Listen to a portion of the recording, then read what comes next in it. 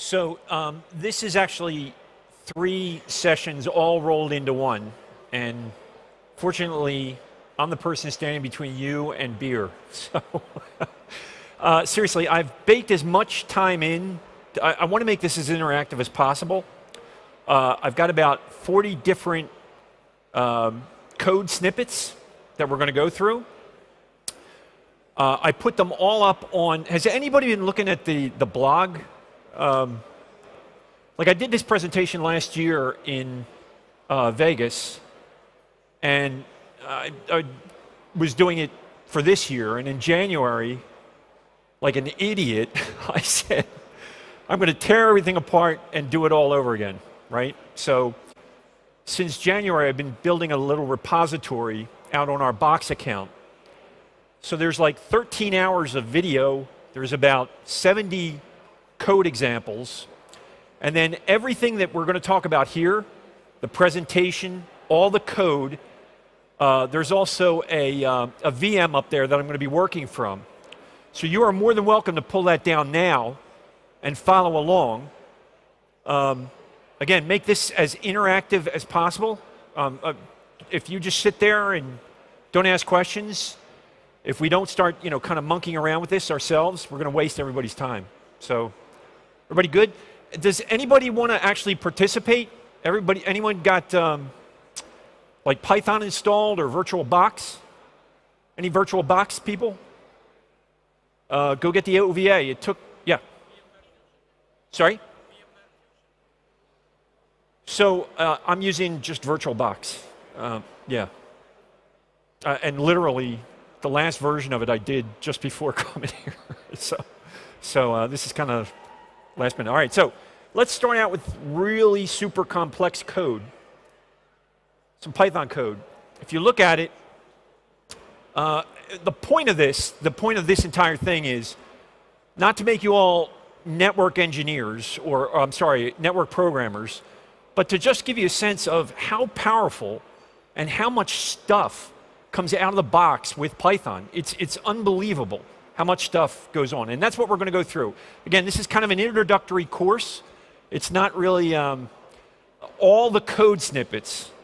I'll kind of remind you, all the code snippets, no error correction.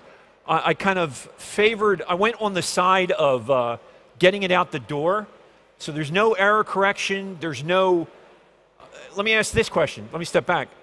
Any programmers here? Good. Oh, you gotta leave. So this code is not elegant, it's not bulletproof, it's not streamlined. A person who gets paid to do this, to write the code, would roll their eyes at the sloppy stuff that's going to be put up. But that's kind of the point for, and we'll talk about this in a little bit, from a purely programmatic perspective, Python is an object-oriented language. It's extremely powerful.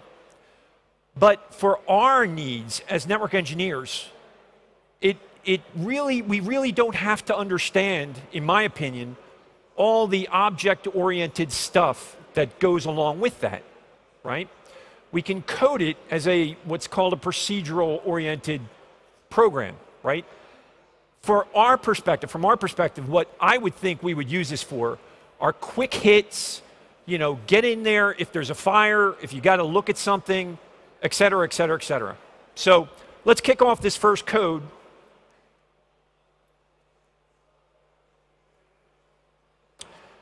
And the reason I want to bring this up, it just brings up a browser, and it takes us to, if this ever comes up, it takes us to the repository I was talking about. So, and again, if you go to this repository, this URL, all the listings, everything are up there. So all this stuff, part 1, part 2, and part 3, that's all the videos on the Python language, right? Like the background, syntactical stuff with code listings, the language fundamentals, how it's different than, say, Java, or C or whatever. This is what we're going to talk about today in this dictionary, in this, folder. So let's go there. So in this folder, there's this presentation that I'm doing. We have the OVA, excuse me, the Ubuntu OVA. I downloaded it from VirtualBoxes. All the passwords are Vagrant. The usernames are Vagrant and Vagrant, right? We're going to talk about security at one point during this session. So we did some certs, some SSL certs, and we just did self-signed certs. All the passwords that went into those, all the construction of those, it's all Vagrant. So everything that we're going to talk about, password is Vagrant, usernames are Vagrant. There is a Cisco account out there. That password is Cisco. And there's really nothing on there, but you're more than welcome to tear it down. I'm hoping you actually pull it down now and start following along. If you don't want to do that, if you don't want to use the virtual box, all the code is in, what we're going to talk about now, is in part 1, part 2, and part 3 of these sessions, right? So, and again, you know, the biggest point about this is we want you to walk away from this with a bunch of stuff that you can refer back to. It's not, you have to scarf it all up today, but so what we did was there's another directory in here called listing by topic. And that's all of the folders around the topics that we're going to talk about today, except for this one. This is an encryption background, but we're going to talk about files, we're going to talk about UDP, we're going to talk about TCP, et cetera, et cetera, et cetera. So let me give you we're going to spend a lot of time on TCP. This is just an example of the listings. So if you don't want to follow along, if you don't want to download the OVA, pull the code down, pull the source. You don't have to run it. You can just look at it, right? If I'm going too fast or I'm going too slow, please stop me. You know, give me the high sign, okay? Before we begin, any questions? So part of this is me trying to figure out, you know, there's a big crowd here, where you guys are with the language. So just a show of hands, how familiar are you with, you know, Python, the Python language? Like, see a show of hands for, yeah, I kind of know how to spell it. Yeah. See a show of hands for, I'm pretty good with it. I've messed around with it. Okay. See a show of hands for, Vince, I should be teaching this class. Good. That's a good thing. That's a good sign. All right. So let's jump in. Any specific questions that you guys wanted to find out today? Anything you're looking for? Okay. Good interactive dialogue. So let's now we're certainly not going to be able to finish everything that we have today. I mean, we would be here for a year. This is like probably 8 hours worth of stuff in less than 3 hours, right? So again, the purpose of this is for you guys to walk away with kind of this repository, something you can go back to, look at some videos, pull the code down, look at the presentations. Yes? Sorry? Absolutely. Absolutely. You are going to get a prize if you get this running. Okay? By the way, if you guys just want the repository, this little program is sitting out in this URL. Okay? So, again, I strongly encourage you, don't just sit there. Do you get it? You good? Good. Okay. All right, so talk about that. So here's what we're going to talk about today, as much time as possible. We're going to talk about the basics of Python.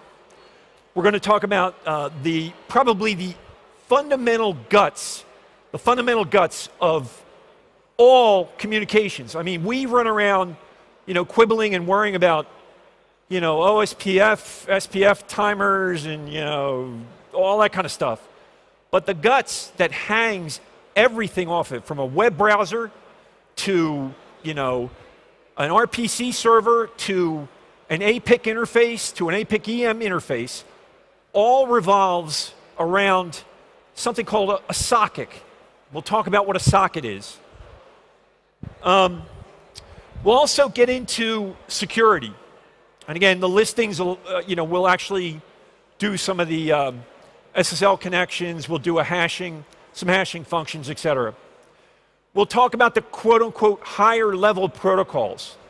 We'll talk about something called XML RPC, which, by the way, is the exact same mechanism that APIC, anybody familiar with ACI?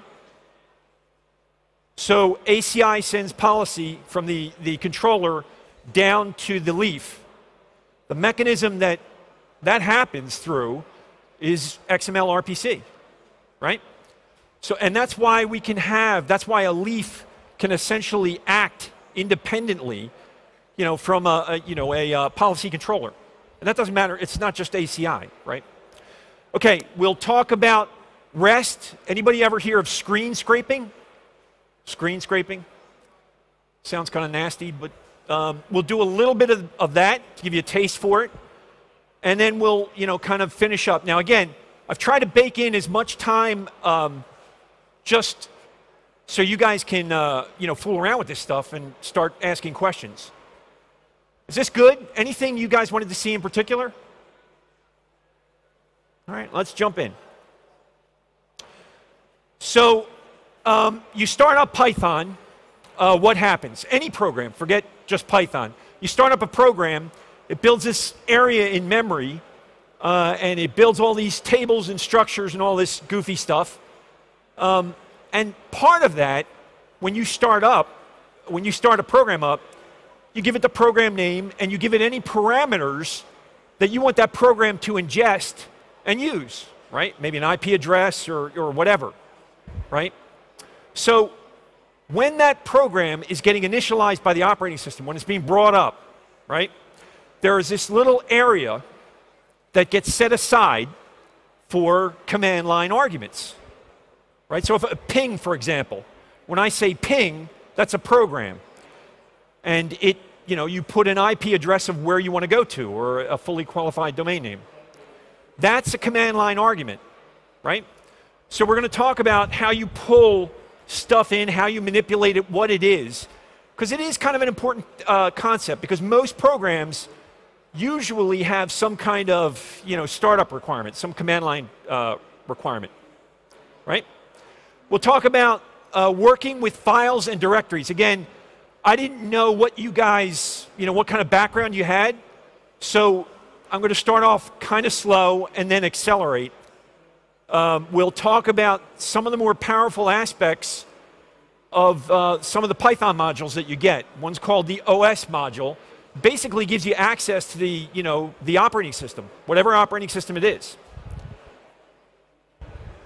So then we'll talk about, again, the guts of any programming language, what hangs, what you know, gives us all jobs. And that's a concept called sockets, right? And we'll talk about, within sockets, we'll talk about, you know, what exactly do I have to do programmatically to access the socket?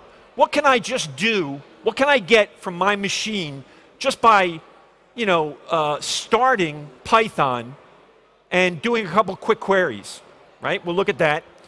We'll look at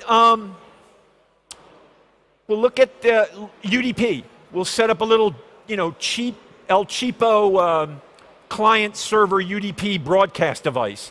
If any of you guys have the code, we may be able to get some messages bouncing back and forth. I mean, if you want to run it. We'll talk about, you know, what is a socket. We'll very briefly talk about object-oriented programming. We'll talk about 5 decisions that have to be made when you want to establish a connection programmatically between a server and a client. You got to make 5 decisions, basically 5 decisions, right? We'll talk about socket objects and socket names, right? Then we'll move up the stack a little bit, and we'll start talking about TCP, right? TCP/IP. We'll talk about, along with, networking stuff, you really, working with files and directories and the system and all that kind of stuff, it goes hand in hand. So you kind of have to know one to know the other, right? So what we're going to talk about are how you parse through directories and how you list out files, just how you access that kind of stuff, because that's what's going to go into a lot of what we do in the examples. Then we'll jump into just a simple El Cheapo TCP client server connection, right? What's UDP? What's the salient difference between UDP and TCP? Good answer. What? What's that? Reliable, connection-oriented. Absolutely right. Connection-oriented versus broadcasts, right? We hate broadcasts as network people, right? We've worked for years to get rid of them. So connection-oriented, trade-off being very long time to set up a TCP connection, takes a lot of resources, versus a UDP connection, quick hit, packets go out. If you get them, you don't, you don't, right? So we'll look at that. Then we'll kind of translate that. We'll step up our game a little bit, and we'll do a simple TCP file transfer, right? We'll just send a request to a server. He'll send us back a file. We'll do some stuff with it. Then we'll step up our game even more. We'll not only, when we do that file, right, with a client to that server, and the server sends it back, well, the server's got to know where that file is, right? So we'll do a little directory search, right? So that file can be anywhere on that server. And you'll see what I'm talking about. Then we'll talk about security, right? The big question that we want to get resolved today is anybody messing with my stuff, right? We want to be able to generate hashes. We want to be able to understand when a file was opened, when it was modified, when it was changed, et cetera, et cetera, et cetera. So we'll look at the various hashing algorithms. You guys know this better than I do, I guarantee it. I mean, we'll look at those. We'll look at how to generate a one-way hash, very simple. Then we'll talk about, we set up a little demonstration system that lets us just, the client asks the server, hey, go give me a hash for this file. The file comes back, or the hash comes back to the client. He saves it, and he makes another request, and if that file is changed, those hashes won't be even, right? So, and then we'll totally step up our game by talking about an SSL connection. And that's revolves around the concept of socket wrapping, something called socket wrapping. Is that all right? And then we'll get into, if we still have time, we'll get into XML RPC. But before we do that, we want to do something interesting with that. So what we'll do is we'll have a little primer on how to build a spreadsheet with Python. Again, the listings are out there. It's in a directory called spreadsheets if you want to use them. And once we're done with that, we'll actually do kind of remote job execution using a client server and some spreadsheet stuff. Then we'll talk about, kind of a Q&A interactive session around REST. You hear a lot about REST. What is it? What's it useful for? That kind of stuff. We'll talk about screen scraping. We mentioned that already. And then, unfortunately, we don't have an APIC here, but we have some example code on, there are multiple ways to access our controllers, right? You can either go out and get an SDK, download a software development kit that has special APIs that allow you to manipulate a controller, right? Or you can just use REST, right? And I'll give you an example of that. What we do is we give you multiple options. One is like this hardcore SDK. One is like something called the ACI toolkit with ACI. Comes with a lot of stuff. And then finally, we give you kind of this northbound RESTful interface that you can manipulate stuff. So we can go through that code. Is this okay? What do you guys think? Thumbs up, down, no tomatoes. Okay, leave them at home. So, what is the point of all this stuff, right? We talk about Python. It's actually a very simple language.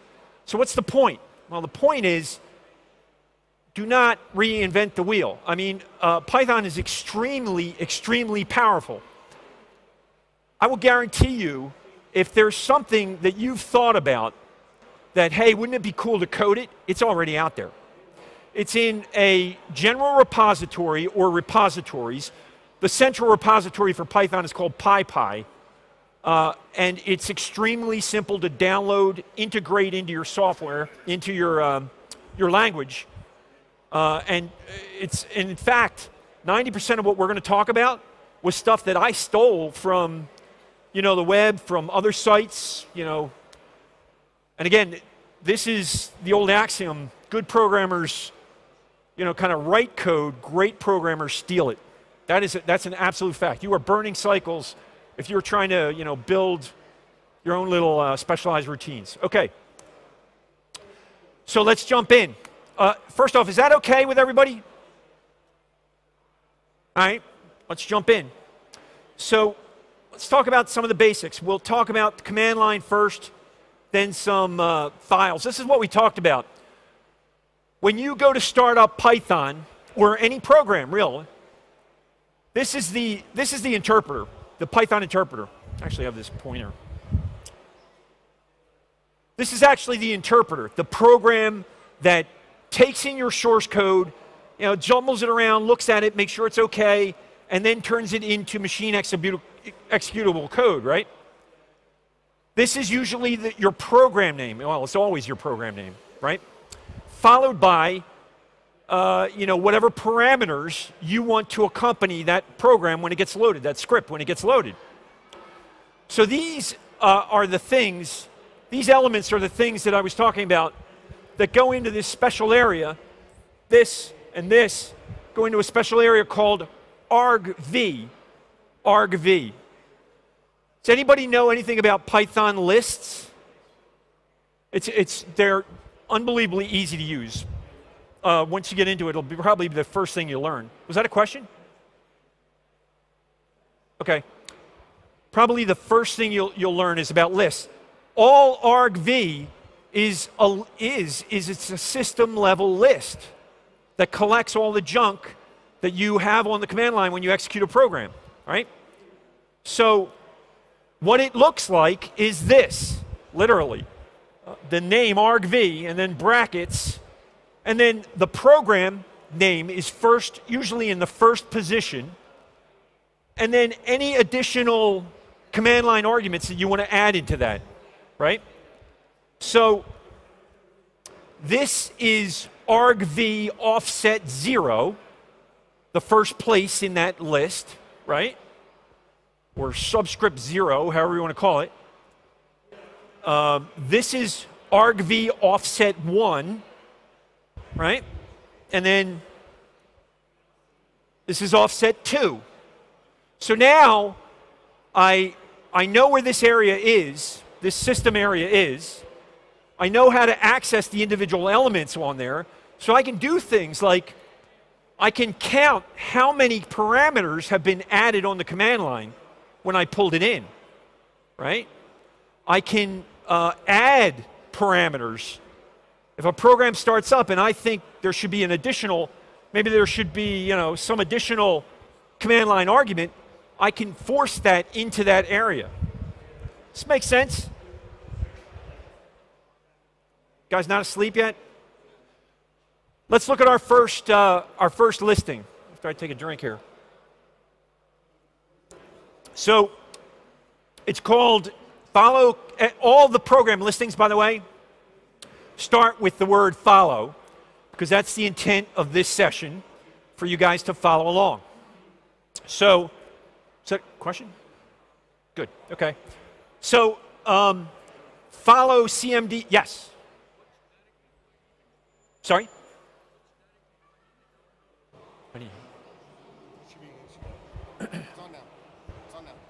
Which directory should I need to download to execute these codes? So go to part 1. That has all the stuff we're going to talk about in part 1, all the UDP stuff, all this stuff. And I'll show you that in 1 minute. You okay? You want to get videos?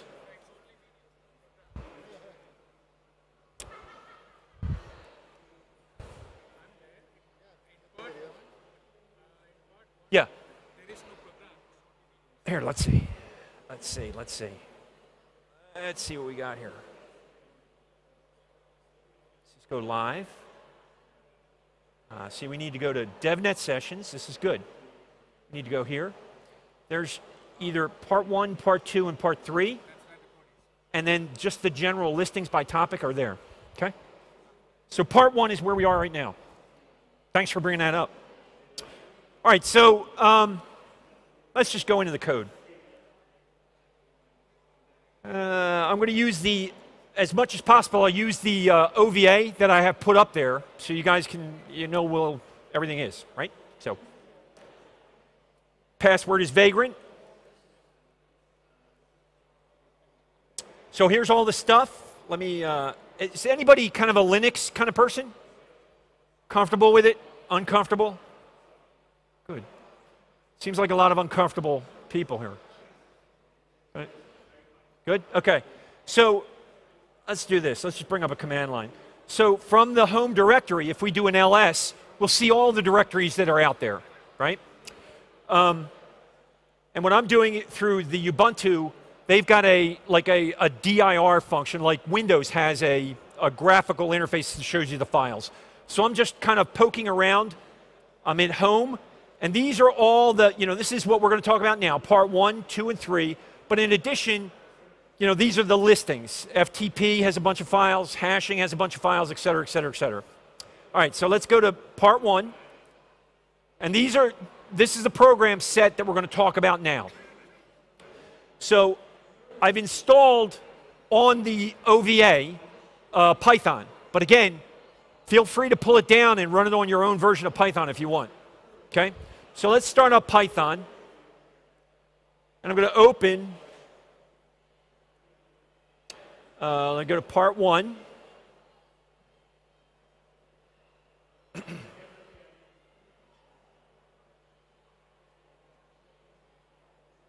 I'll get follow command line. Everybody see where I am?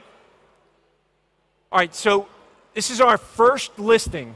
Please let me know if you get it, or this is totally boring, or you want to see more, or you want to see less, whatever. Because we're just going to keep building on this. It's about the simplest version that we have. So what we're doing first is we're going to import, we use an import statement to pull in any of these modules that come with Python. Remember I talked about some of the modules that we'll be using, like spreadsheets and what have you. You pull them down from the repository. Again, it's called PyPy. You use this utility called pip. Pull it down from, lots of P's there. You pull it down from the repository, and then you import the module that you want to use using an import statement. So here we're importing sys. We're doing some fancy printing here. We're just saying, hey, print 77 equal signs. Doing some more fancy stuff, showing some, tabbing and new lines and all that kind of stuff. Here's where it gets interesting. So here is that special area that we talked about, sys, right, that we loaded up here, and argv is that special buffer that has the command lines. So if you'll notice, this is wrapped around a tool, a method, or a utility in Python called len. And all len does is count up how many things are there. Anything inside these parentheses, Python is going to put that number in this variable that I just arbitrarily called it argnums. But you get that? So, on down, and here is our first kind of if statement. So, we're saying if we've already got the number of things on that command line, and we're saying that if that number is greater than 1, then we know we've got parameters that they keyed in on the command line. Everybody get this? Good? So if it's greater than 1, we say, hey, I'm just going to print out this thing. The first parameter on the command line is, you know, whatever that offset 0 is. If not, if it's not greater than 1, it means there's no command lines, right? So I'm saying there's nothing other than the program name. Okay? So let's go on down here. Then we do some fancy stuff. So in our case, what we're going to do is we're going to launch Python. We're going to launch this script, and we're not going to have any command line arguments on it, right? But we're going to sneakily go in and pop 2 strings into that area. One is called hello, and one is called world. So this is that special area. We're going to append these strings into them. So what we'll end up with is a program that gets executed with new command line arguments, right? Everybody see that? Guys good? Good? All right. Then this is nothing more than just fancy printing, right? All we're doing is what we talked about earlier. We take, you know, the number of arguments. We're taking the first one that we find, offset 0. We're taking the next one and then the next one, and we're just printing them out in a fancy sort of way. Doing some more fancy thing. And then one thing that you'll see all the time in really any language is something called typecasting. So, and I don't know the audience here, so I'm not trying to be condescending, but does everybody know what a variable is? So a variable, yeah, it's just a container of some kind. But you have to have a type associated with that variable, right? So if it's a number, it's got to be an integer or, a fraction or something. If it's a string, like hello world, that's a different type. So what Python lets you do is do something called typecasting. And that's where, let's say I have an integer. Now we're going to see this all the time in this networking stuff, so this is important. I have a string, let's say, and the string is 1, 2, 3, 4, 5. I can typecast that as an integer, right? If I have that string, 1, 2, 3, 4, 5, I can't add a number to it because it's basically a printable character. So I have to convert it into an integer that I can do addition on, right? That's called typecasting, and that happens all the time, right? Everybody see that? Good. So what we're going to do is we're going to show here, we're going to enter a number like 1, 2, 3, 4, 5, and it'll be a string. And then what we'll do is we'll typecast it as an integer so that we can do addition on it. Okay? Let's run that bad boy. So here's what we get when we run the program. We said here's this program's command line is a list that contains, here's all the stuff that got pulled in and put in that system area, right? It counted up. Remember we talked about len. Len went in and said, oh, there's only one element on that command line, right? It's saying, hey, there's nothing else on the command line. This is where we add those, we sneakily add those 2 strings onto it. We do the whole thing again and we say, now this time there's 3, right? We say, we print out what it is, and then we do our, it's waiting for us to do our typecasting here. So let's do 1, 2, 3, 4, 5. This is normally a string, but again, we typecasted it and we forced it to be an integer. So that is our first program listing done. So let me ask you, too fast? Too slow? Do you want to, is this okay? Okay. This is the interactive part. Let's interact. All right, so let's jump back to this. And again, the purpose of this is for you to take this home and look at it, digest it a little later. So I just did some screenshots where I could, where I had the time. So this is the exact same thing we just talked about. All right, so let's look at our second listing, moving up in the world. So let's It's called follow files. And let me just bring it up. And go to the virtual machine. I'm going to shut this down. Let me just open. What was it called? Follow file? That's info. Follow files. Okay, in this program, we're going to import the very powerful operating system module, OS, the OS module. And with that, you can traverse directories, you can delete files, you can make directories, you can change directories, on and on and on. This, I went out of my way to make as confusing as possible, right? If you get this, you'll pretty much have it down, right? So I jumbled it all together to make it more complex. Real programmers have to leave the room, like right now.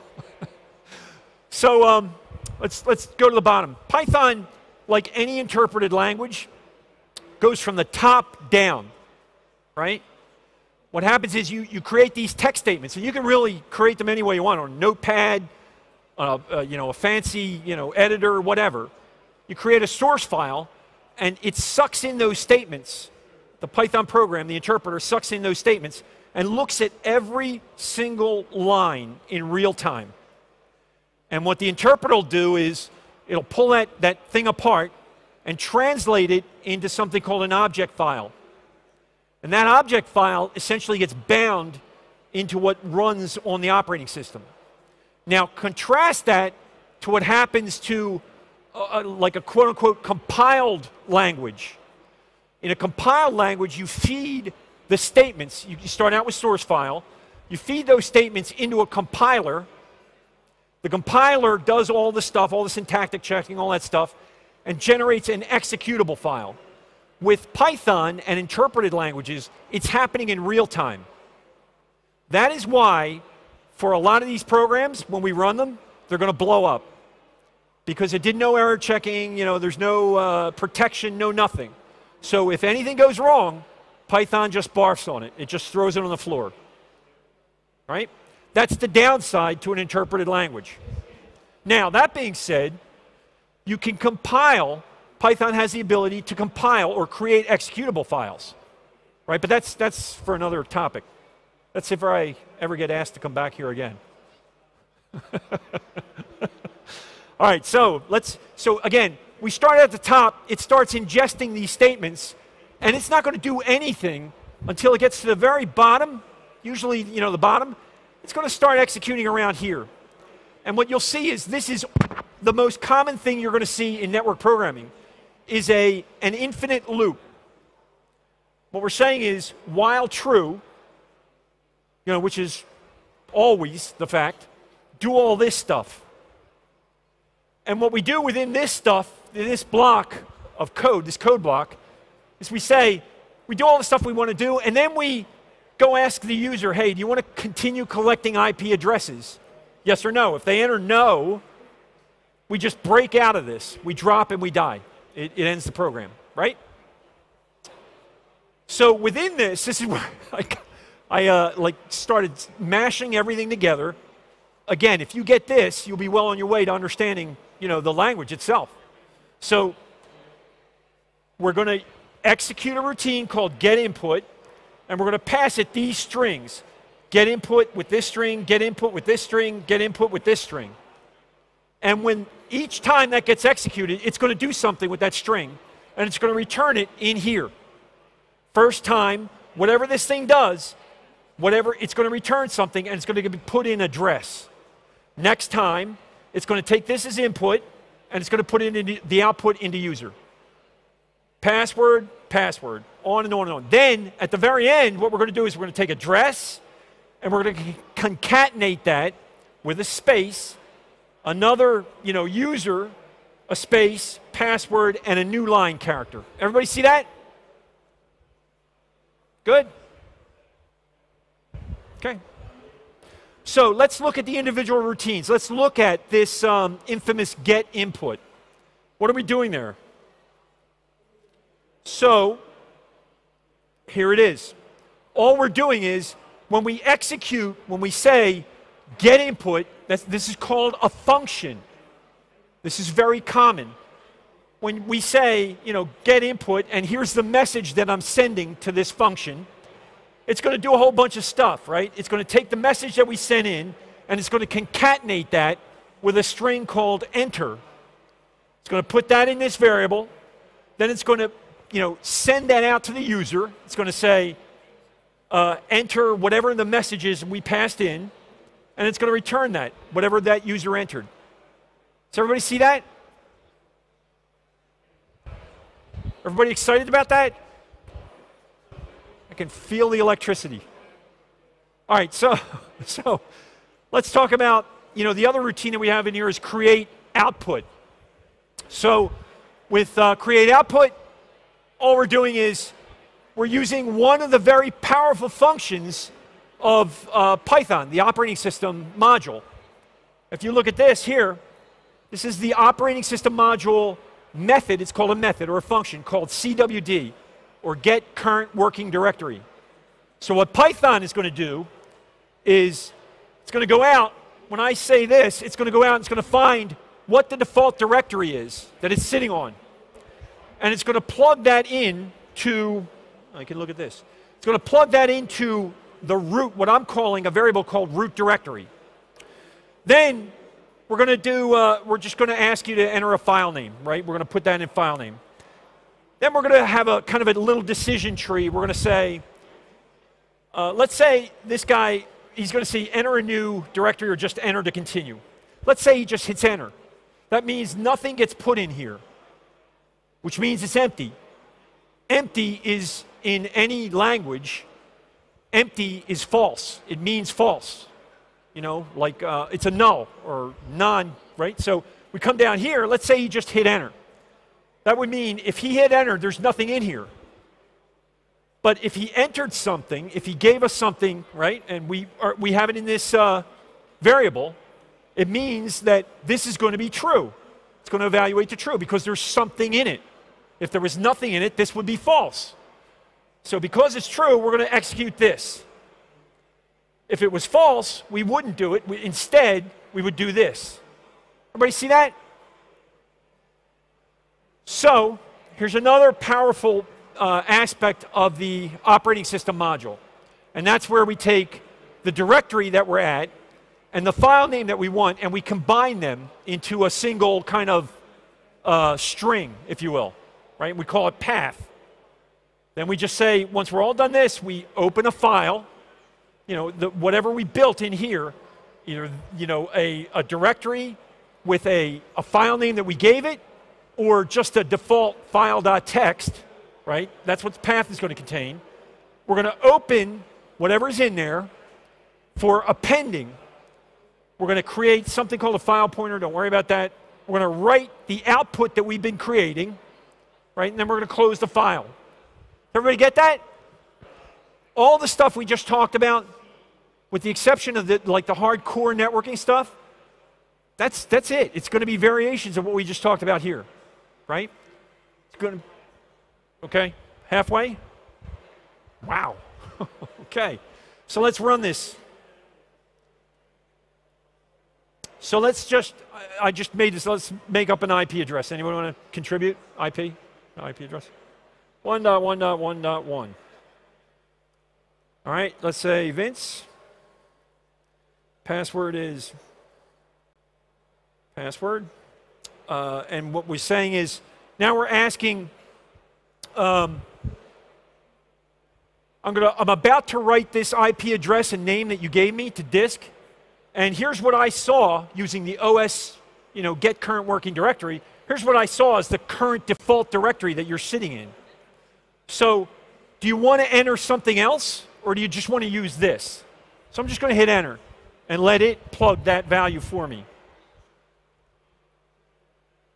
Then it's going to say, hey, do you want me to save this in a file, you know, a default file called file.txt, or do you want to enter a file name? So I'm just going to hit enter and let it save it. So now we should have a file sitting out in that directory containing our stuff. So let's see if it's out there first. There it is, file.txt. Let's open it. There you go. Voila. Nobody's too excited. All right. Does everybody see what we're doing? Any questions? So let's just do another loop. We're in this infinite loop. We're going to add another one, 2.2.2.2. You know, I don't know, John. And we'll say password. Okay? We'll do the default, and we'll say no. We'll end it. Now, while we were doing that, it was in that while loop. We said no, it executed that break statement, and we dropped out, and the program ended. Okay? Let's look at the file, see if it added.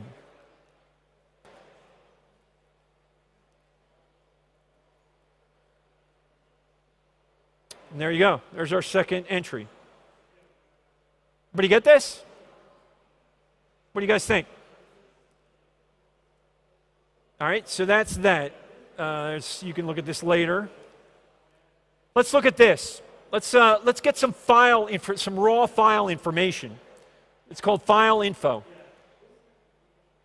What we'll do is we'll open up file open. Where is file info? File info. These come in handy. All right, so here, what we're going to do is we're going to pull in two modules. One is a time module, and the other one is an operating system module. And it looks kind of funky, but you get used to this very, very quickly, right? We're going to pull it in. We're going to execute against a file name, and we're going to pull in some statistics about the file. Let's just run it. What we're going to say, I think I am on, yeah, okay, so let's do C on users vkelly .python 27 hamlet .text. And there, it went out, it went into that directory, it queried that file, the directory entry for that file, and it came back with, okay, that's the size of the file. Now let's look at some stuff that comes in addition to getting that information about that file. It's a timestamp. So what can you do with this timestamp? Well, you can translate that into very critical to know information. When the file was created, when it was accessed, and when it was modified. This is the way that you know if somebody's been tampering, one of the ways that you know if somebody's been tampering with a file. You go in, you know, depending on what you're looking for, you go in, you look at maybe, has anybody touched it today? Right? We get today's date, we get the last modified date, and if they're equal, you know, something's changed. You know, the access date, you know, that kind of stuff. Everybody see that? What do you guys think? Is this not the most exciting thing you have ever participated in? Ever? All right, let's move along. Let's do some crypto. You guys were bored. So what we're going to do is we're going to take a program. It's called Follow Encrypt. Very imaginative name. We're going to. Anybody know what ROT13 is? ROT13. ROT13. It used to be called the Caesar cipher. What Caesar used to do before he went to war was he used to get his orders, his battle orders, and he would he'd write them down, and instead of writing them down in Latin or whatever, he would take each letter and in the alphabet and shift it to the right three places. So an A would be A, B, C, on and on and on, and they would just reverse it the other way. Well, some super imaginative, innovative person came up and said, well, let's shift it 13 places, right? And hence, it's called ROT13, rotate 13 places. So you take the alphabet, You start here. If it's an A, you count down 13. You take that letter, on and on and on. You keep wrapping it around, right? So let's look at one of the things that Python gives you is this ability to, by the way, that is the worst encryption. It's not even encryption, it's encoding. Don't ever use it. It's very easy to use, but don't ever rely on it. Maybe if you want to hide the Christmas shopping list from the kids, something like that, but don't ever use it. Here, let's just fire it up. All right, so let's bring this up. Let's bring it up with Python. Let me open my files. Let me go to part 1. Let me go to encrypt. And here we go.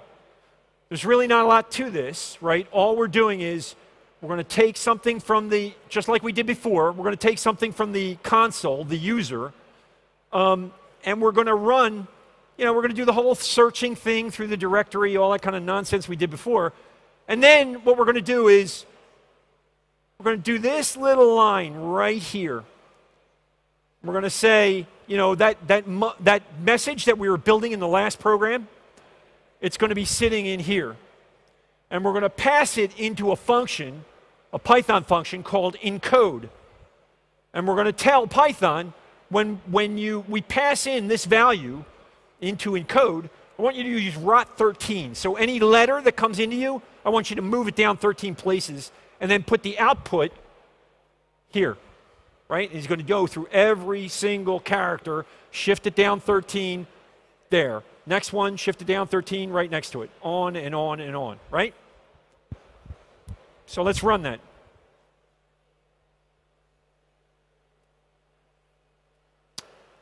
So let's do, 1.2.3.4. Let's do Vince. Let's do, password.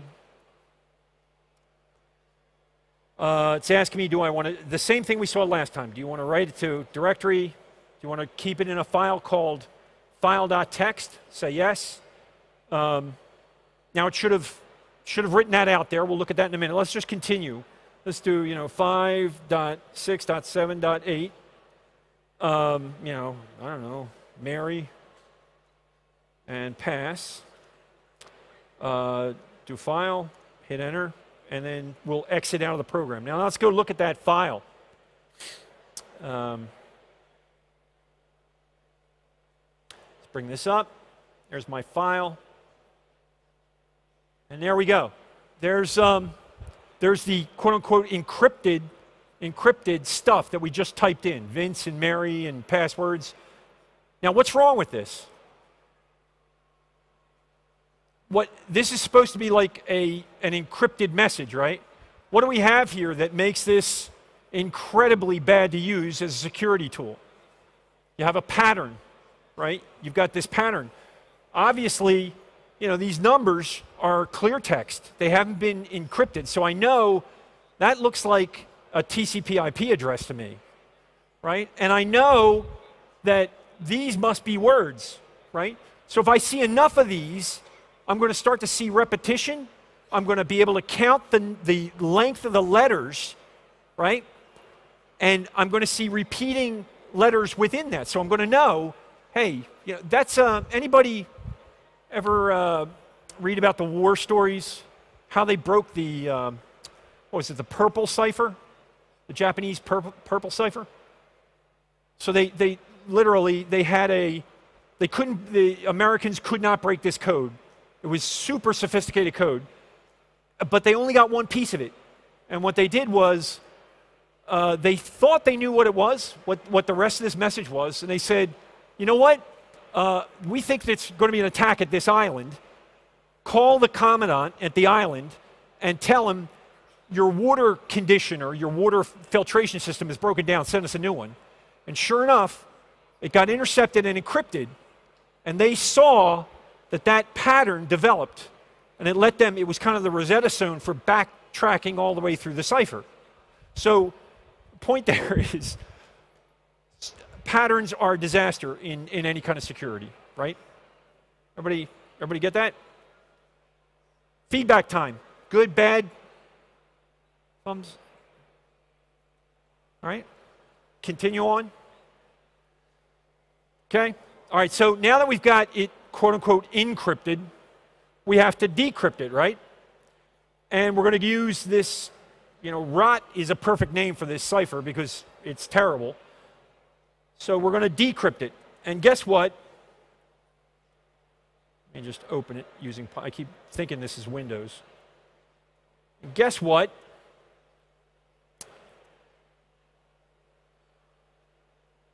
Come on. There it is. Decrypt. Guess what? Just as easy it was to encrypt it, it's just as easy to decrypt it. You can go through this stuff, this listing later, but basically, where are we? Here. We say decode. This is our entry, right? Our name and our password that we're going to get a piece. We're going to read in that file. We're going to decode it, and we're going to output it using, instead of encrypt, we're going to use decrypt, right? So, just another term. Let's run this.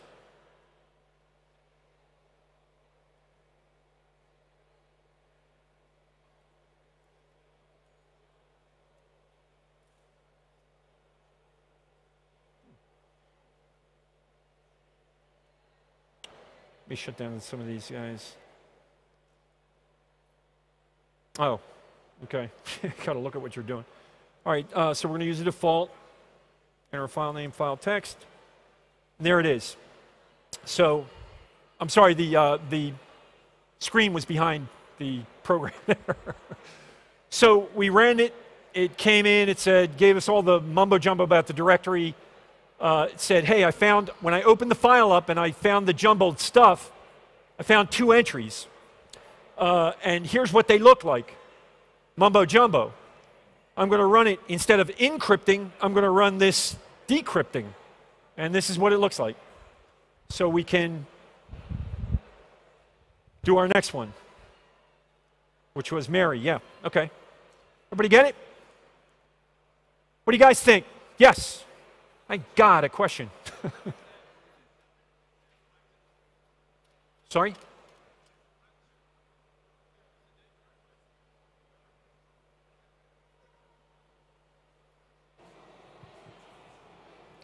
The function, decrypt or encrypt, is it written in Python too, or is it just internally hard-coded? That is an awesome question. That's a great question.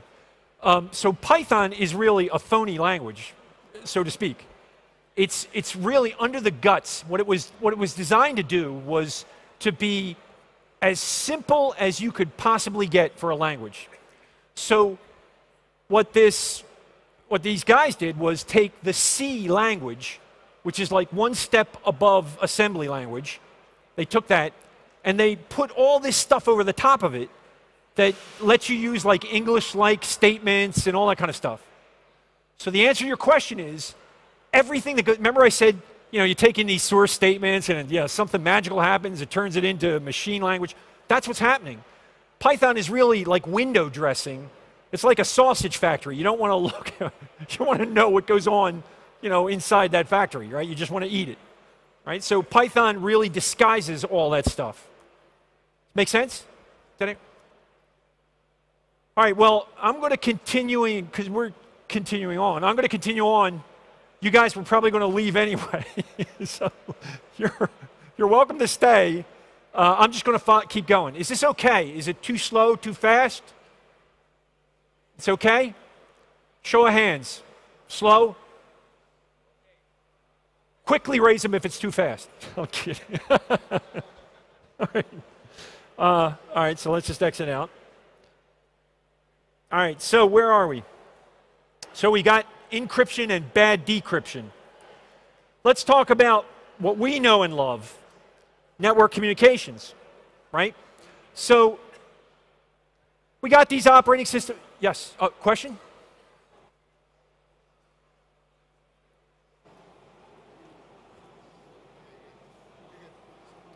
A general question. You are using Python 2.7? Yes. And why you use 2.7 and not 3.5, for example? Great question. Are there any prizes to give out? So that is a great question. Why this older version of Python, this 2.7? So a couple of years ago, there was this big schism in the Python community, right? Somebody woke up one morning and decided, you know what? We're going to create a new version of the language. And you know what? We're going to make it incompatible with the older version of the language, right? So this whole kind of religious craziness started up around what is better, 3 or 2.7. So the reason that I use 2.7 is a couple reasons. One, you guys will be able to get more examples, hands down. There are more YouTube videos, more example code, you know, on and on and on with 2.7 because it's legacy. It's been around, you know, long, than 3. The second reason is the differences between them are not that vast. And in fact, I would argue that the 3.0 community, the 3x community, you know, everybody like, it went over like a lead balloon when they said no backward compatibility. So for the last couple of years, they've been building backward compatibility into the language. So a lot of the stuff that you can do in 3, you can also do in 2. Now that being said, you're absolutely right. 3 is the future of Python. 2.7 is going to die. But they came out, awesome.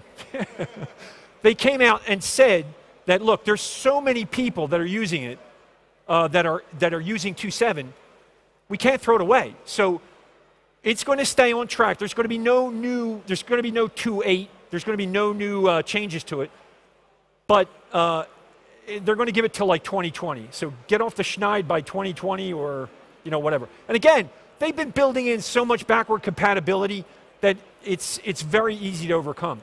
And in fact, I would say that's hurting the 3 community because if you can do everything you used to do in 2 and you can't do everything you can with 3, you know, you get it. So we talk about network communications, right? We are all about that. We live, sleep, eat, breathe network communications, right? Moving packets and frames across the network. But we, you know, don't really consider a lot of times once that frame hits that NIC card, you know, we're out of here. That job, our job is done, right?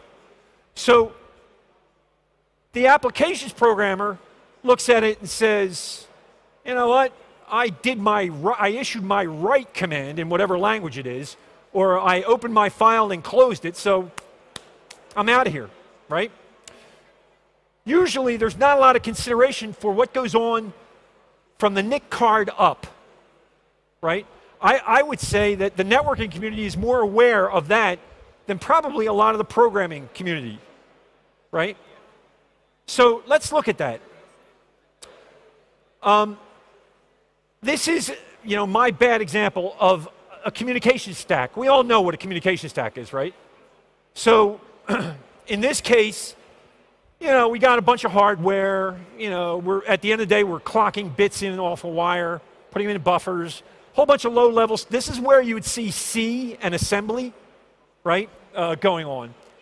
And then there's our, you know, beloved OSI model, IP, you know, TCP, UDP, broken up into different capabilities, right? And usually the way that you access one or the other is through something called a port, right?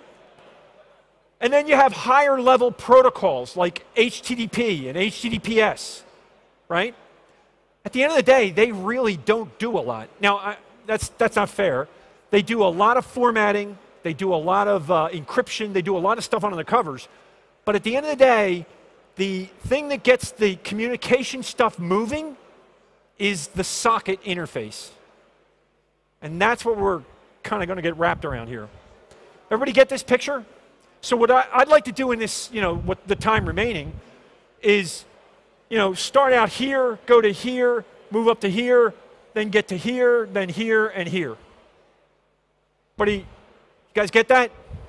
And if not, I promise, anything we don't finish, I will be making videos and adding to the repository. So, you know, again, this won't be the last time you see this, I hope. So, let's talk about, out of the box, what can you get you know, from your NIC card? What can you get from your information from the communication stack? So we'll look at a couple of things. We'll look at using the socket library without doing anything, sending any information. We'll look at maybe building a little port scanner, right? A cheap El Cheapo port scanner. We'll look at some of the protocol stacks themselves that are on the machine. And then we'll do this simple El Cheapo UDP client server connection, right?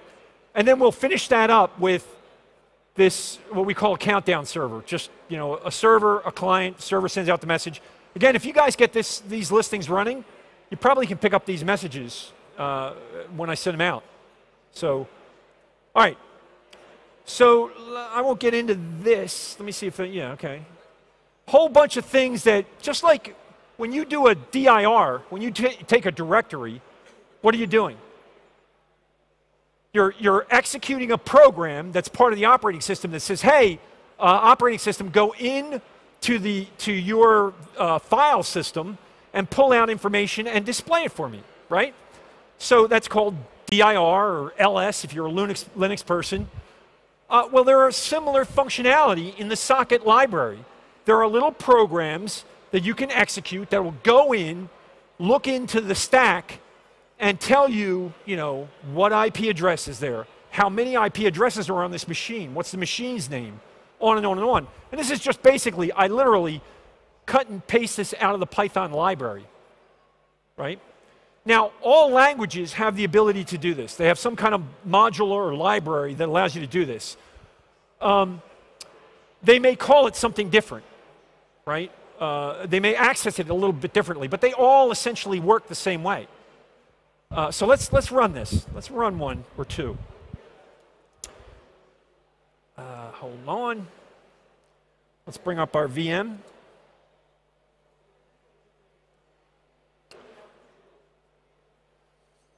What's the password?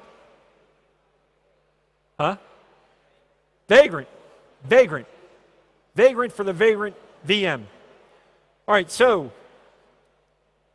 let's open up. Where are we? What were you looking for? What was it? I think on my presentation again. We want to look at our, examples, right? Yeah, socket examples. So we want to see what is, we want to see what you can do just out of the box without having to set up a connection or sending packets over the wire. Just what information can you pull out of your communication stack? So I just assembled a bunch of the more common ones, right? This is a way you test to see if there's an IPv6 stack on the system, right? It will come back, if you say, hey, socket, is there an IPv6? It'll come back true if there is, false if there's not. We all know you can have more than one communication stack, right? Like you can have IPv4, v6, you can have DECnet, you know, AppleTalk, SNA, on and on and on, right? So when we do a get, this is an important one, we do a get host name, we're querying our particular stack, this is an IPv4 thing, it's going to say, it's going to return my machine name, wherever I execute this on, right? I'm going to put that in the host name and I'm going to print it out. This machine's name is host name. It's also, if I say get an FQDN, what do you think that does? Gets a fully qualified domain name, right? So we do the same thing. We'll plug that into this variable and we say, this machine's fully qualified domain name is blank. Then these ones only work with IPv4, right? So what we'll do is get host by name. I'll show you what that, we'll actually show you what that does. We'll cheat. It gives you an IP address, okay? We can get extended information on that communication stack. We can, let's see. Let's just run it. Question?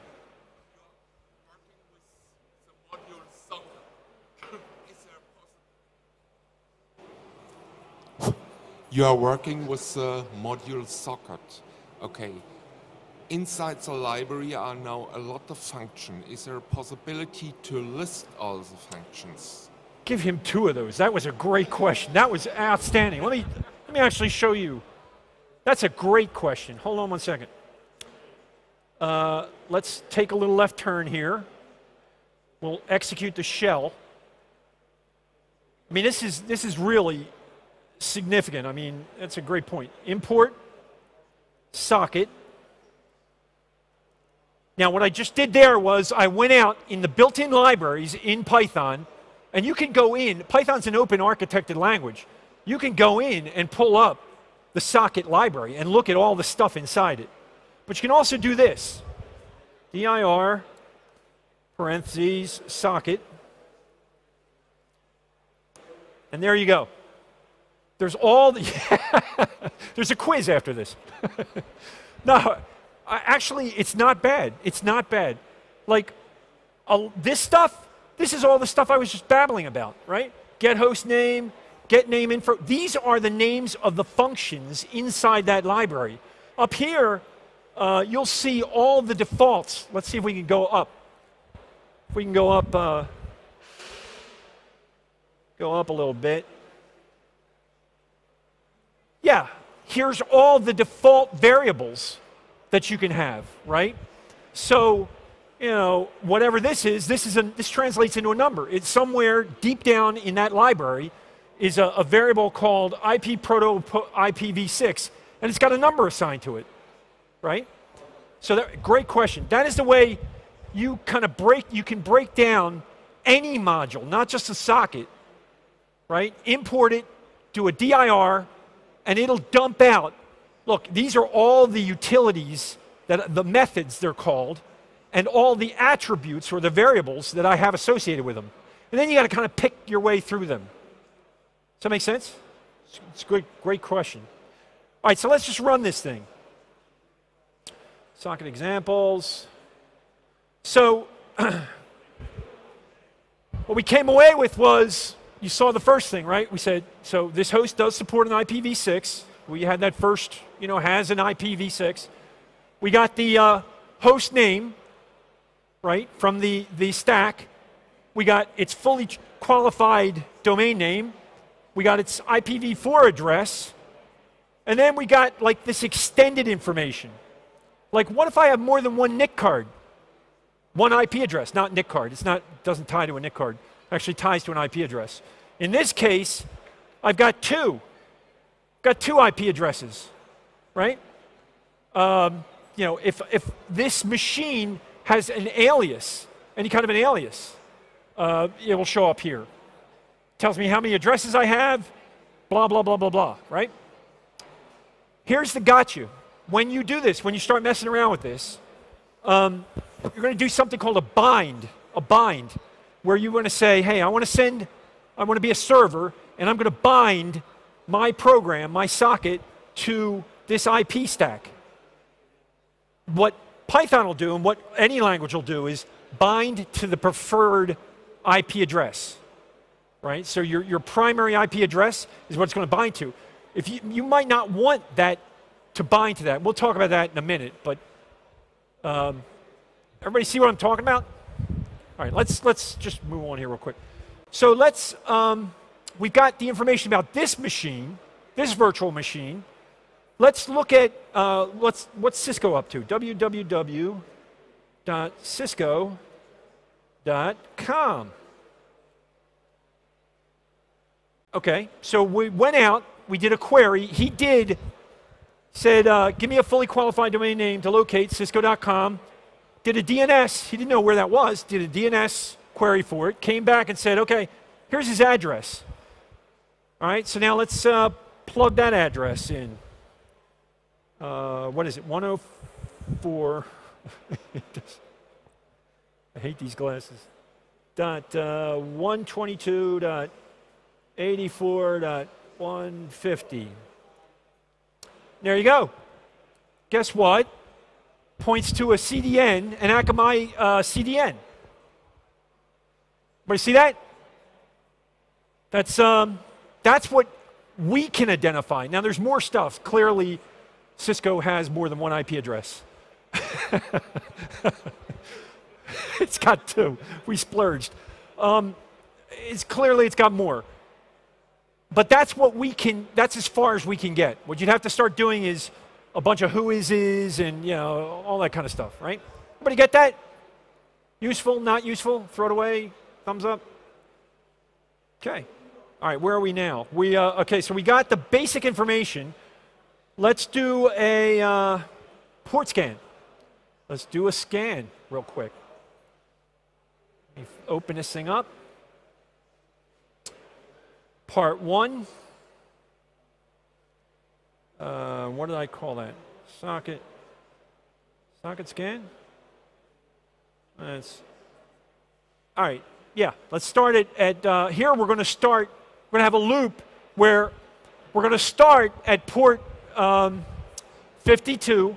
We have a range. This is an IP function, a Python function that says, hey, take a range of numbers from the number 52 to 500, take the number 52 and put it in there, and then do this stuff.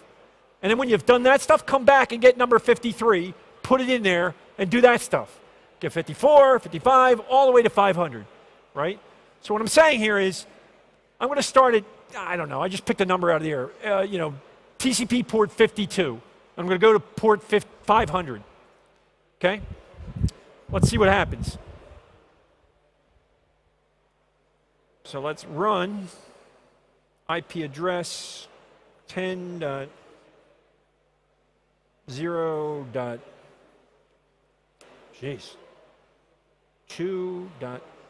I think that was 2. So he's searching. What he's doing is he's going in and he's trying to connect to the service that we just defined, right? So he's going to go in and he's going to try to connect to TCP address 10.0.2.15:52. And when he tries to connect to that, it's going to fail. Yes?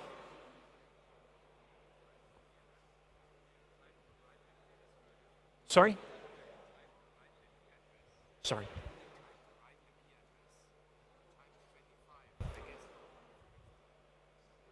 Oh, okay. So that was just the advanced error correction. It's called fat finger. Thanks for pointing that out and making me look like an idiot. All right, let's see. Good one. All right. This time we'll use 15. 10.0.2.15. Much better. So I was wondering why it was going so slow. So it goes out, starts at 52, and tries to connect to port 52. Tries to connect to 10.0.2.15:52. It fails. It blows up. But the way that we have the statement, it says, hey, look, go connect. If you can't, if it blows up, then just print a plus sign, right? Everybody see that? Then it goes on and says, okay, I'm back into that loop. Go get 53, 54, 55, 56. Everybody see that? So something to fool around with. Oh, we got a lot of programs open. What do you guys think?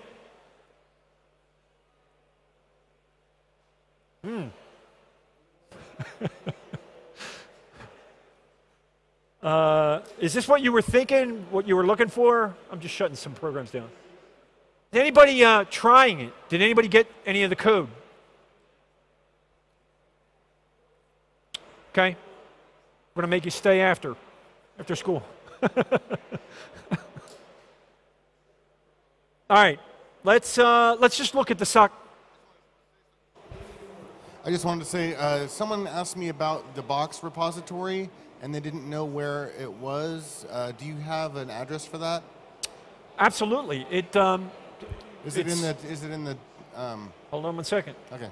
And I'm sorry, I should have actually embedded it in every one of these slides. Where's that file? Part 1, repository. Edit with idle. So we open up a web browser. It's going to go to this URL. We're going to build just a variable, a URL, and then we're going to execute a Python utility called from web browser module called open. You know, open whatever's there. Right? Everybody see that?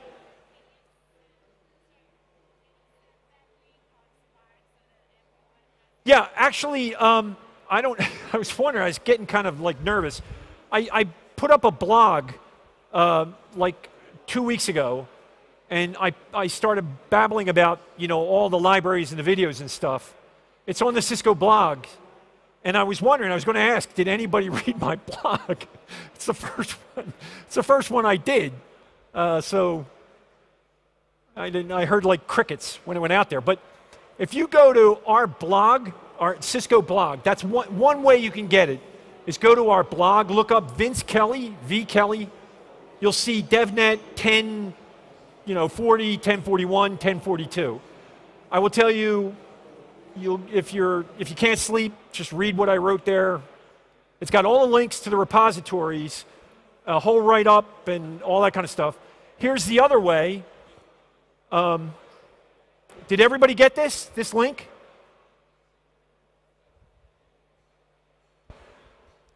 Can we write it down, maybe? Yeah, we can. I'll put it into the DevNet Twitter page, I guess, or maybe a Spark room if I can.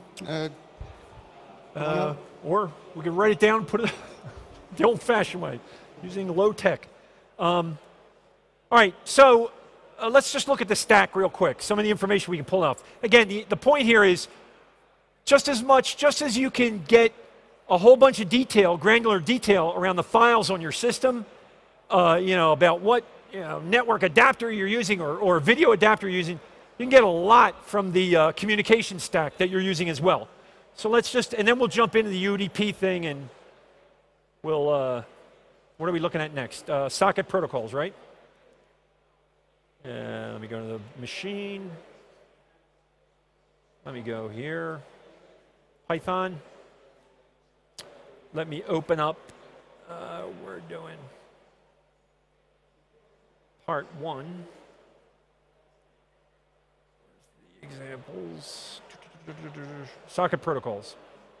All right, here, all we're going to do is just dump out a whole bunch of stuff on the stack, and I'll show you that we get from the stack. We'll just run it, and then we'll move on.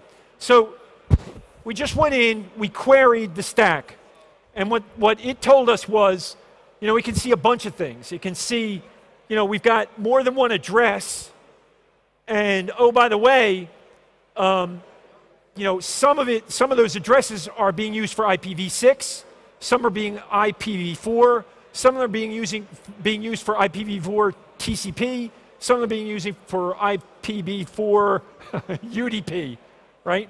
And that's the family, the address family INET means IPv4. Let's see if we have a 6 in here. I can go up a little bit, but I think 17, yeah. SOC dgram means datagram. And what is datagram? UDP, right? So the socket datagram, socket stream is TCP, right? Protocol number 6. Here's the socket address, right? Everybody see that? So there's a whole lot of good stuff. While you're trying to figure this out, go in, fool around with it, monkey around with it, see what you can make out of it. All right, so let's get into the UDP stuff. Let me start up. Let me shut down some of these listings.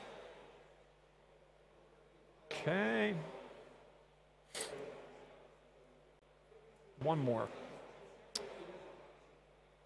And nobody has this running, right? So what I'll do is, let me do this. I'll run a server on my VM, on the VM, and then I'll drop to Windows and run a client. Okay? Unless somebody wants to participate as well. Where's the UDP stuff? Come on. Open a file. I'll just go into, part 1. Anybody see UDP? Let me do this.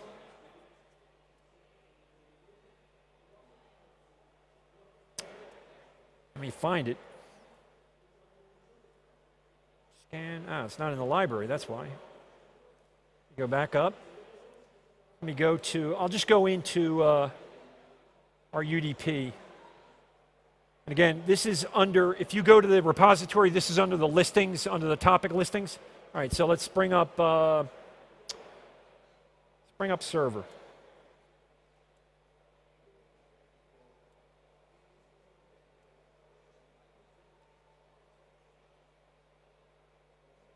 File. I want to go up one.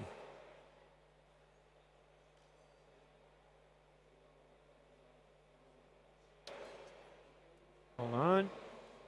Almost there. There's UDP.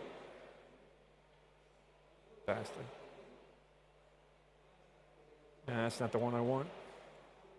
Sorry, I'm not the fastest of foot here. I'll open. All right. This time we'll do it. Okay. Client, server, there we go. Finally. All right. This is a massive amount of code. This is huge. Beyond huge. All we're doing is we're importing the socket library, the socket module. It does all the work for us. So what we're doing is we're setting up, and this is just an option. This second line you can pretty much forget about, but here, and we're going to talk about this in the presentation, we're telling the socket what address family we're going to use, IPv4. We're telling it we want to use a datagram service, right? And once we get through that, we want to spin up, and we'll talk about this in a minute, spin up a socket object. Then we want to say, hey, you know what? I want to use port 5678. I don't know, I feel lucky. It's my lottery number. So we just make this arbitrary number. We pick it out of the air, and it's an integer, right?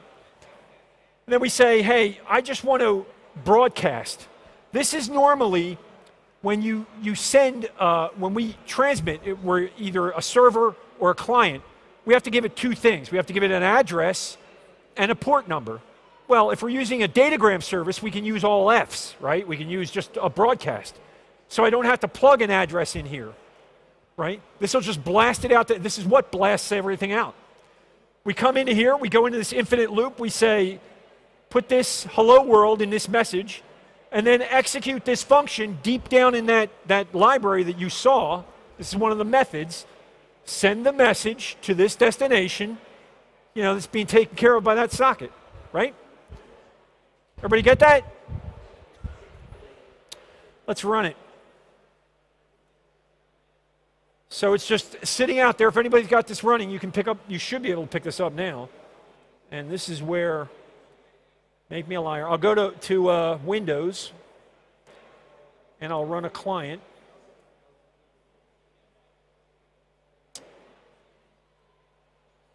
And let me just run through the client. You know, for UDP, it's about the simplest thing you can do. The client is just as easy. I'm going to issue, in this case, I've decided to issue tie this program to this port. I'm not going to use an address, but I'm going to lock that client into that port number. And I'm going to say, hey, anything that comes in on that port, I want you to dump it out here and give me the IP address of the person that sent it. So let's just run this.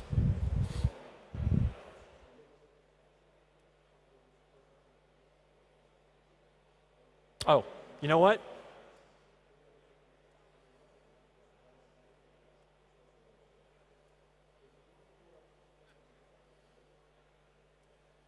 Gotta love firewalls, man.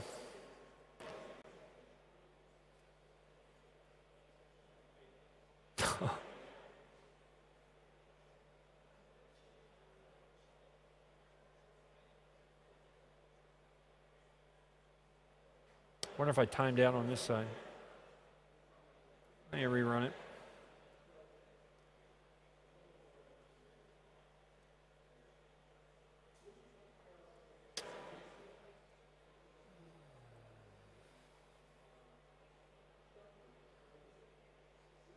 One socket address, never protocol is permitted.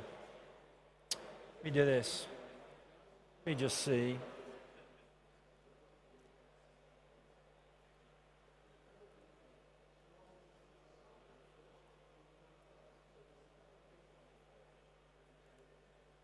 Front string, what would we call it? 5, 6, 7, 8.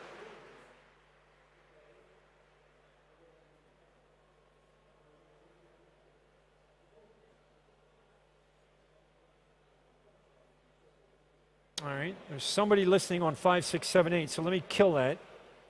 Yes, kill. He's process number 388. Let me do that again. And let's see if this works. Make me a liar here.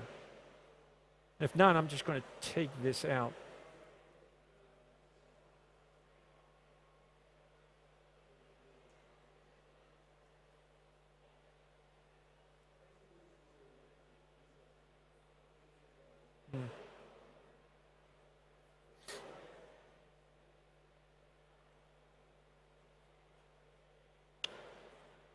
For the life of me, I don't know what is doing that. Let me do this. Try running it on the local machine.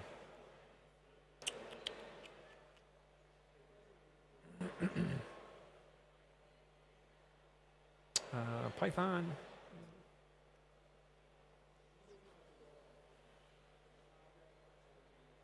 File open. Let me go to UDP, to client.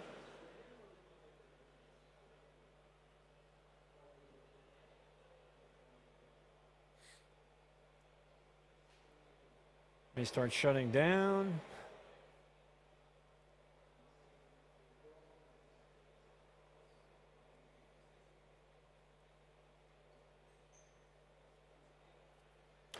Any questions? Good. How not to do a demo?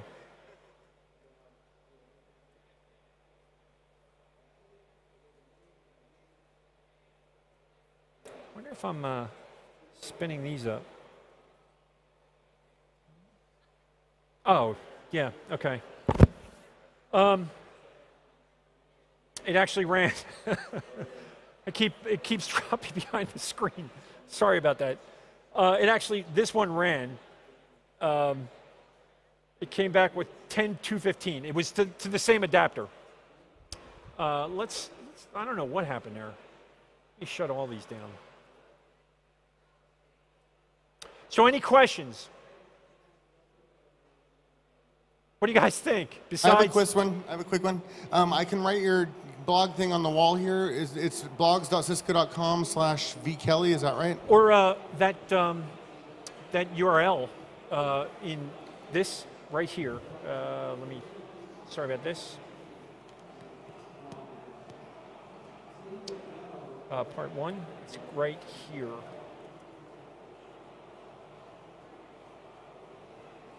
This URL. Cisco.box. DEVNET-1040 getting started. Okay, thank you. Okay. Let's try it on this. So,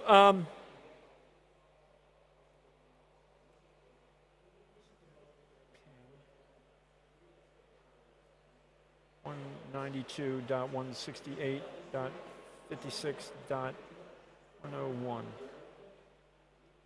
Aha.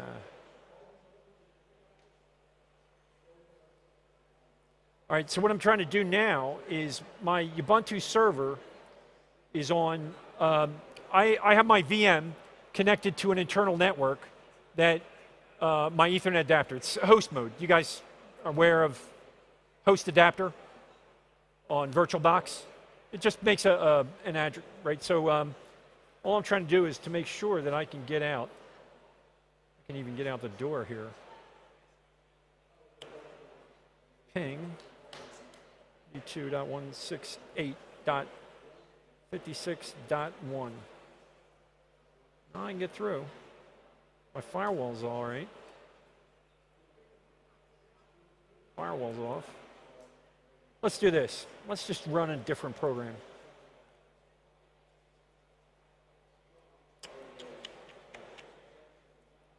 Let's do our countdown server.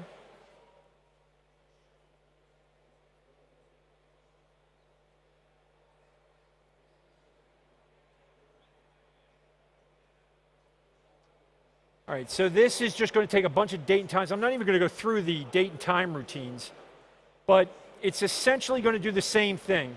It's going to broadcast out. It's going to broadcast out on a this host port. After I enter the IP address for this server, it's going to bind to that host, and then it's just going to start broadcasting messages. All right, so 192.168.56.1. That's the internal IP address for the Windows machine. So there, it's sending out a bunch of messages. I don't know if you can figure that out. What do you think this is?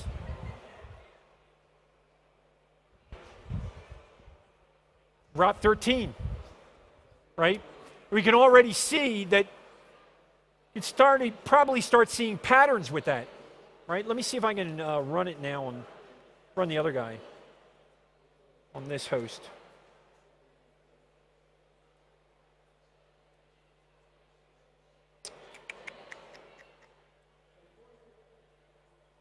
File open, client decoded.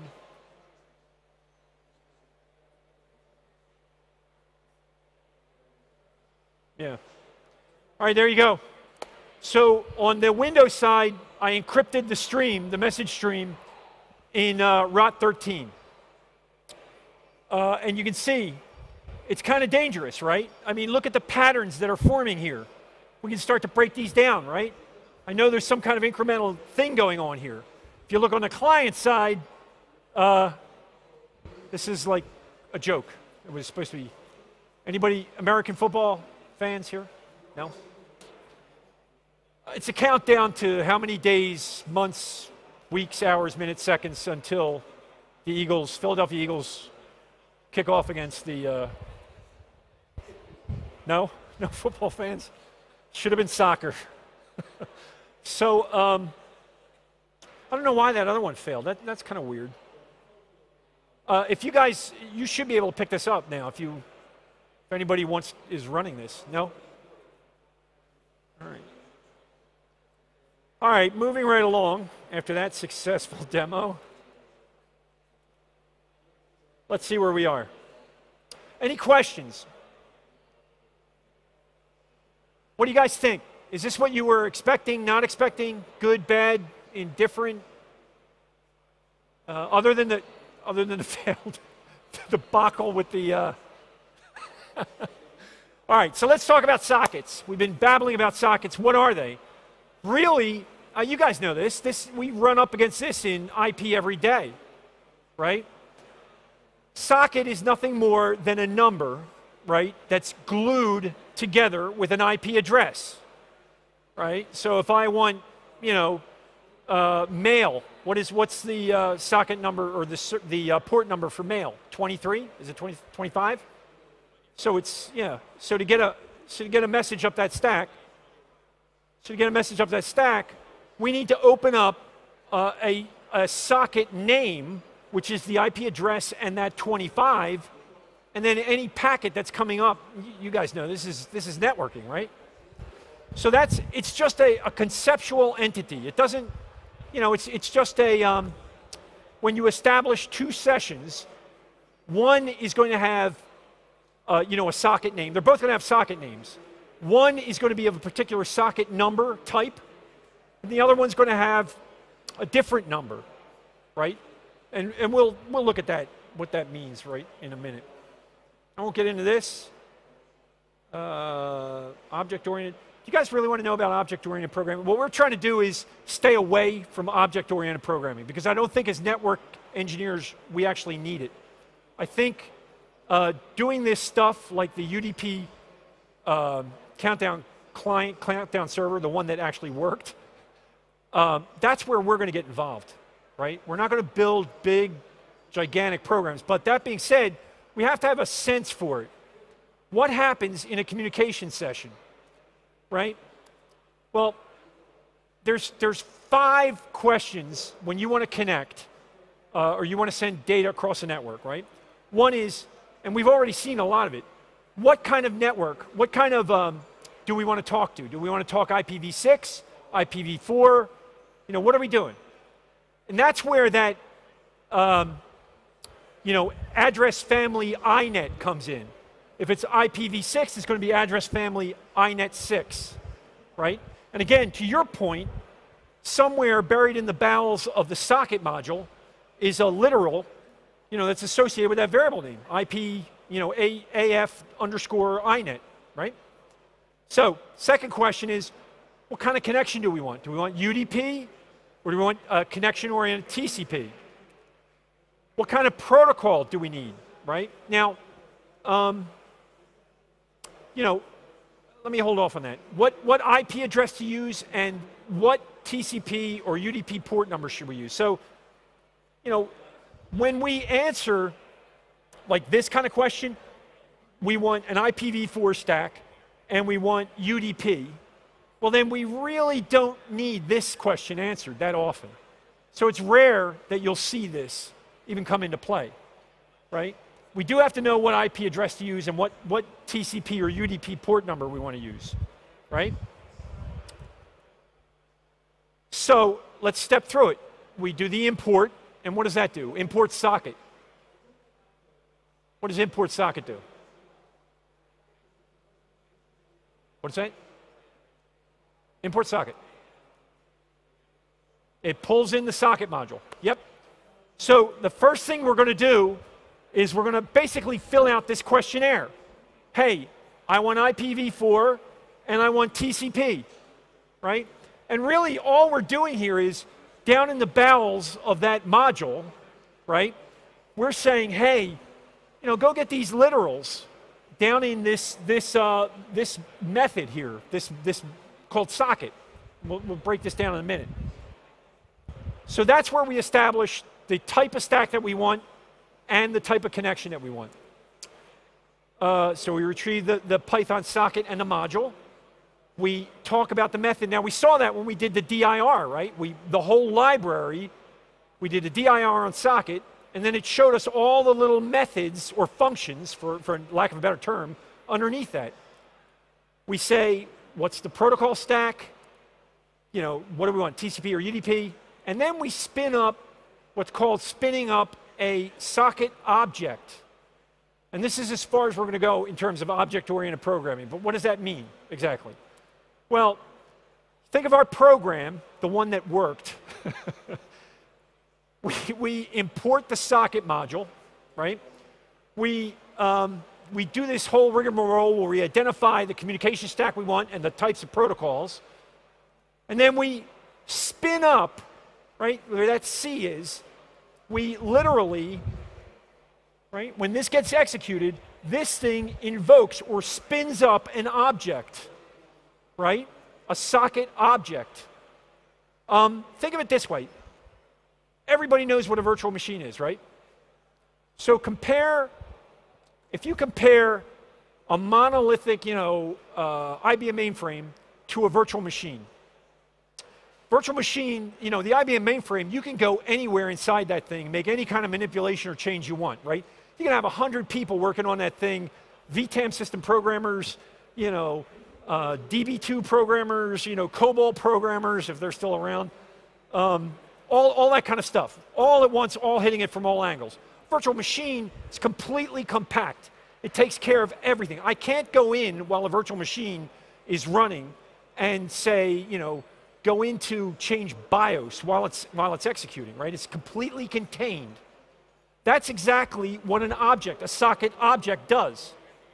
It's an instantiation of a whole bunch of routines that take care of all the low down minutia, sending packets and making sure they're framed correctly, you know, out of sequence, all that kind of stuff. So you don't have to worry about that at all. All you got, and the way that it gets instantiated is with this statement. So from now on, whenever you're going to talk out that NIC card or whatever to whatever machine, you're going to reference this, and I just happen to call it the letter C. You could call it, you know, mumbly peg, whatever you want. It's a name that refers to an object that gets spun up as a result of filling out that information, right? Everybody get that? So, well, it's basically what I already got done saying here. You know, handles sending and receiving data, setting up the session, tearing it down, right? You know, making sure you're in order, all that kind of stuff. All right. So then we do a connect, right? And notice what we're doing here. We're saying socket object, execute this method inside the socket. So there's a little method in here called connect that has a whole bunch of little subroutines in it that are responsible for, you know, sending out the, you know, the three-way handshake, balancing that thing out, right?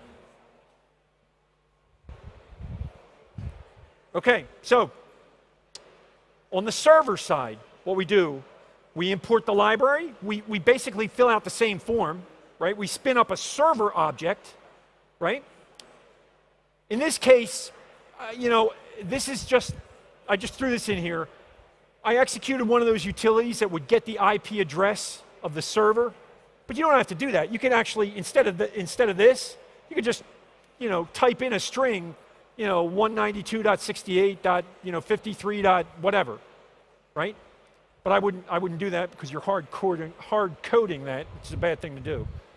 So we have our NIC card in the bottom, and what we'll do is we'll bind. We have bound, in this case, we're going to bind that IP address and this port number. By doing this, we're binding it to this NIC, this IP address that sits on that NIC. Right? We're gluing them together.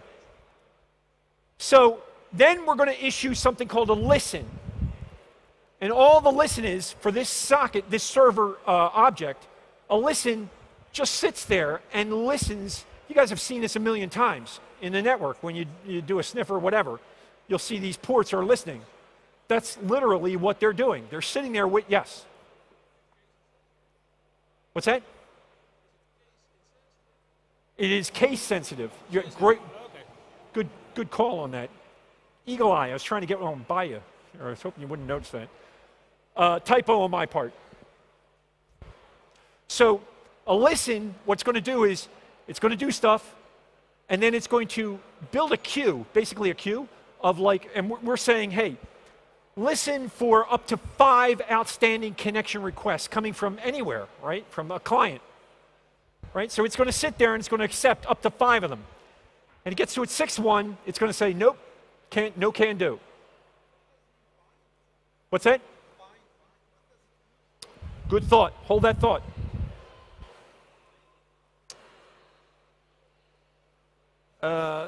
This just goes through the whole thing where we do a connect. I think we do a connect.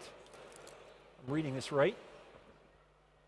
We send on that object, the packet goes out, he puts it in his connection table, right? So he's going to bind to this NIC card, this IP address.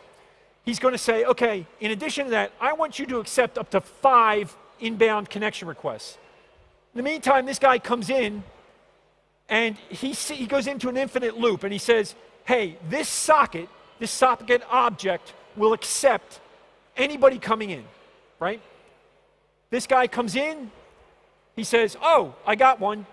I got one from this guy's IP address, 192.168.1. whatever, and here's the socket that I'm going to, my peer socket that I'm going to refer to him from now on. Remember we said there's a socket name, which is the IP address and the port number on both sides. This is how he comes to understand, or it comes to understand, what that is, right? He gets a connection request, he accepts it, he takes the IP address in the socket, and he puts it up into a table. And that from that point on, he can reference that, and they can send messages back and forth. Does that make sense? Does it really? Does that make sense? All right. So the point here is he builds that connection table. He builds, or it builds on its side, a socket object that represents that client, right? And oh, by the way, over the course of a day, I can have a zillion of them, right? I can have a zillion of these objects spun up. And this is where you get into all kinds of issues with performance tuning, right? A lot of the messages that we'll be sending, that we send, are completely dependent on things that have nothing to do with the IP address stack. If I send out a TCP connection, for example, I send out a TCP packet, and that NIC buffer is full, it's going to sit there. It's going to wait, right? And it's going to go into the Van Jacobson, you know, slow down out, all that nonsense, right? So when they come banging on your door that the network stinks, right? Just go tell them it's your NIC cards or your socket connections or, you know, something. Baffle them with science. So I thought I had a description in here. Let's break down one of these things. Here's the UDP server that blew up earlier.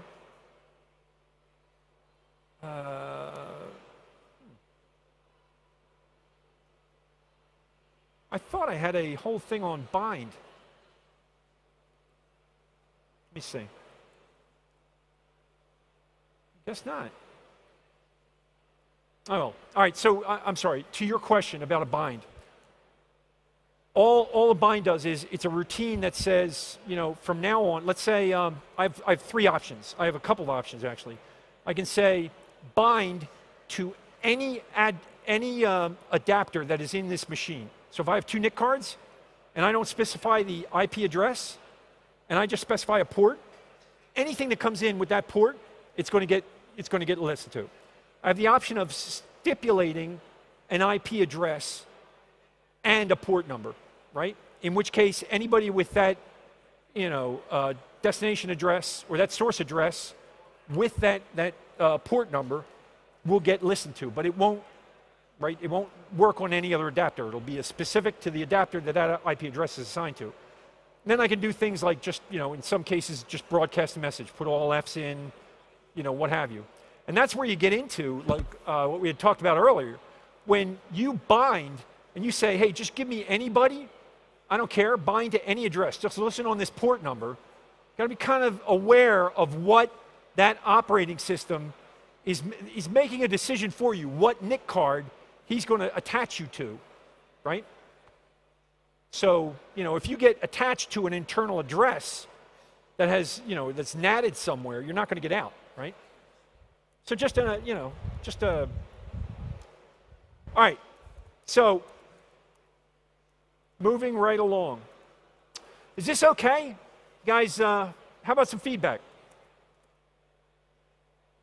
More than just thumbs up or thumbs down. What questions can we answer? A free gift for anybody who asks some questions.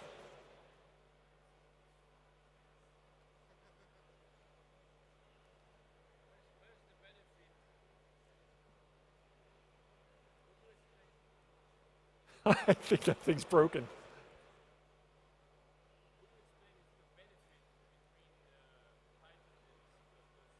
Ah, that's a great question. Yeah, that's a great question. So, YangDK is also supporting C++. So yeah, that's a great question. And you know, it's kind of like you know, like religious thing. You know, a question you never ask. I'm kidding. So what's the difference? The question was, what's the difference between, say, C++ and Python? Well, hands down, flat out, C++ is going to be faster because it's a compiled language, right? So it's going to take all those statements, you know, gobble them up, you know, apply the rules, say, this is broken. I came across a syntax error. I'm not going to let you proceed any further till you fix that, right? Very stubborn. But as a result of that, you get this error-free code that gets compiled and then linked in with these libraries, right?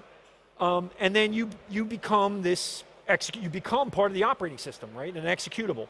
Whereas Python, there's already an executable program running, and it's taking in these statements, you know, as it goes. It's taking in a statement and it's doing something with it, right? So it's interpreted. That's what they mean by interpreted.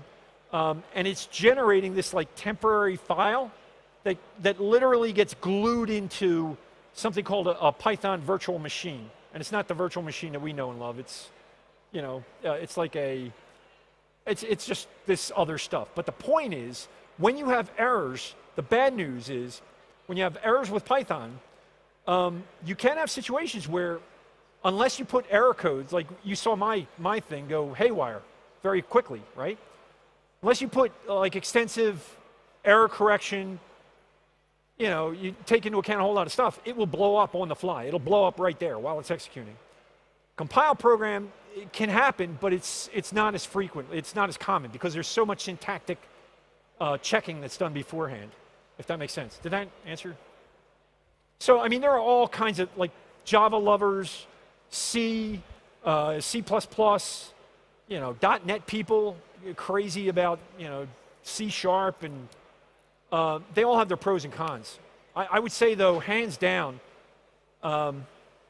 it's an extremely powerful language, even if it is interpreted. It comes with a whole bunch of stuff.